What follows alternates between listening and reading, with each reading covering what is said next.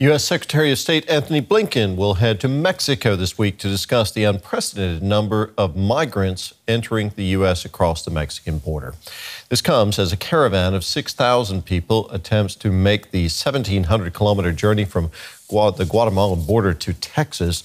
U.S. Border Police have reported a spike in the number of attempted border crossings to around 10,000 per day.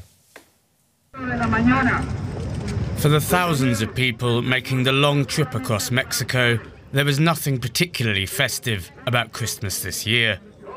This human caravan, made up of people from across Central America and the Caribbean, is slowly trudging northwards under the heat of the Mexican sun. Some are laden with their belongings, others carry small children in their arms. All of them are tired from the arduous journey. We've walked a lot. Honestly, I don't know how many kilometers. My daughter can't walk anymore.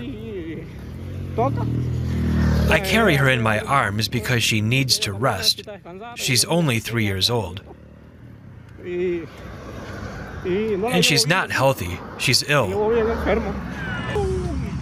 At around 6,000 strong, it's the largest human caravan to try to make the journey in over a year. Some left their homes to escape violence, others to get away from economic hardship. But they're all heading to the US to try to forge a better life for themselves and their families.